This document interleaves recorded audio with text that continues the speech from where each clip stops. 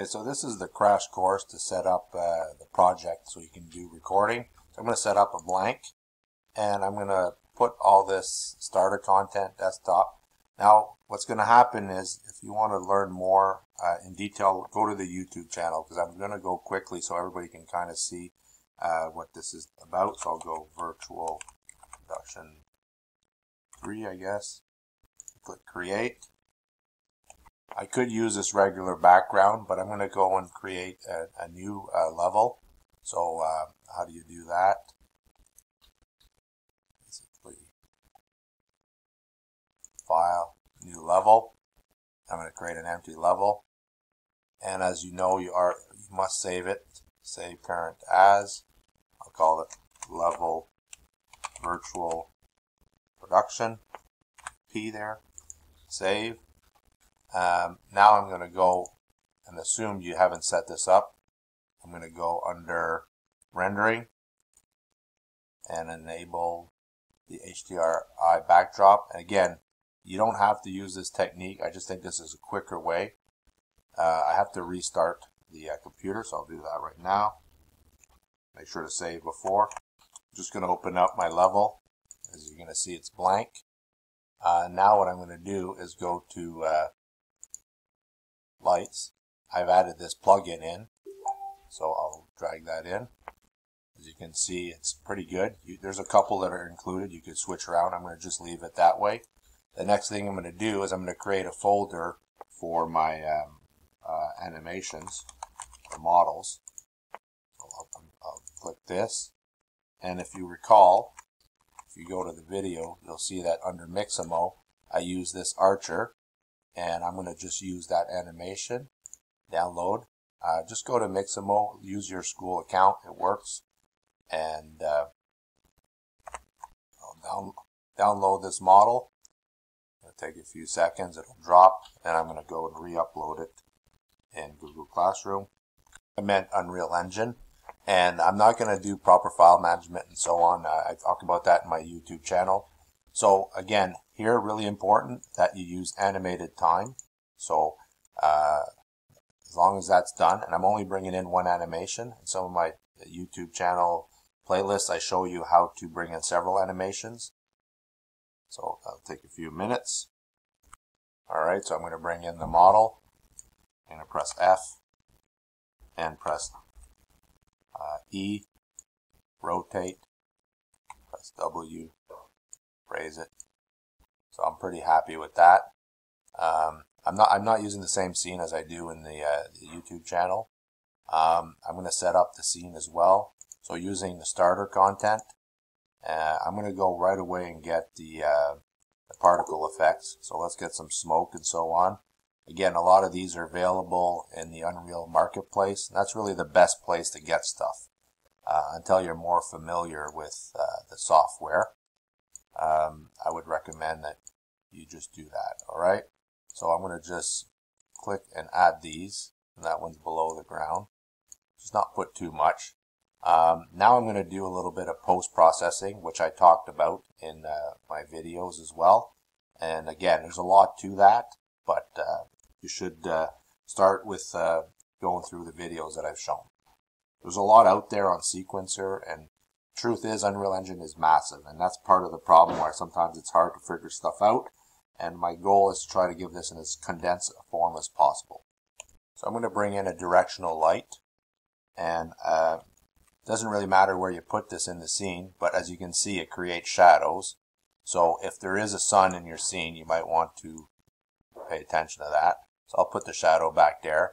That's good enough. I'm also going to add, there's a few other things you could add under lights. You could also do the skylight, which fills in the shadows. Now there's no 3D objects in here, so probably this won't do much, but you can do some simple things like change the color and so on. Play around with those. Again, look at the videos that go way more in detail. There's a lot of really cool stuff under visual effects that you can add, like atmospheric fog, sky atmosphere. Post-processing volume, which is another way to do it, but most of this stuff is also kind of like in a few places. I'll just leave it at this so we can kind of go quickly today, and that's the goal is like a quick mashup of how to do this. So what we're going to do now is we're going to already create our sequence. So I'm going to create a, I'm going to right click, I'm going to create an animation, and I'm going to go level sequence, and I'm going to call it quick job, okay? And I'm going to double click on that. And what I want to start by doing is creating a shot track, which for now this is not that useful because we're not doing multiple animations, but get in the habit of doing it right away, okay? So, and then what you can do is add extra shots. So you can insert extra shots. I'll make some, I haven't done this yet, but I will upload it soon to my playlist. And then the first thing that I want to do, and there's two ways to create camera. You can create a camera over here, but this camera is going to show up in all your scenes. So if you have multiple scenes, the best workflow is to really actually just click on this camera. Now you'll see there's a lightning bolt next to it. So in other words, this camera is only going to exist under this shot. So whenever I create a new shot, I got to bring in a new camera. Now that's kind of a better workflow because what happens is once you have multiple cameras, they start showing up in the scene and you film the other camera. You definitely don't want that, okay? So the camera has been brought in. And then, as we already talked about, it's really important that you bring in the animation. Now you may want to rename this, but since we're going quickly, I'm just going to drag this in. And just because I dragged it in, it's not yet animated. So I have to go and get the animation. So under animation, there it is. If I only brought one animation, it's extremely simple. If I press play, you're going to see. Currently this is the view, but what I actually want is the cinematic camera actor. Now if I have several cameras in the scene, you can select between the several cameras, but again, this is meant to be simple. So here's that camera now activated. And if I press play, let me just double check here. So press play, you'll see the animation, okay? And now you can, we're going to do some quick filming. Pause that. Pause. Okay, what I'm actually going to do now is I'm going to move the camera. So I'll create a keyframe. There's a couple of ways. There's a hotkey S, but usually, depending on what I want to do, is I'll usually just click the keyframe for location. So you can click over here. And what I want to do is I'm going to move the camera forward to zoom in on this actor. So I'm going to move the playhead over here. And what I'm going to do now is I'm going to go and select the camera.